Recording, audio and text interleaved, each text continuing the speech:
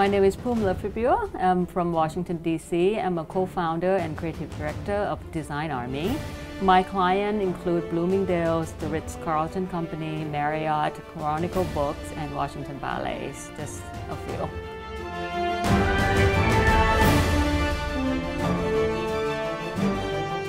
I feel like the design is quite strong, compared to, I think the design just, completely biased. I think design's actually stronger than advertising. We are in a very strange time. I think this is when design and advertising is really come together. I think collaborate, it's the key.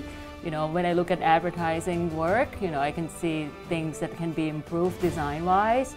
And when I look at design works, there's a few things can be improved on the thinking.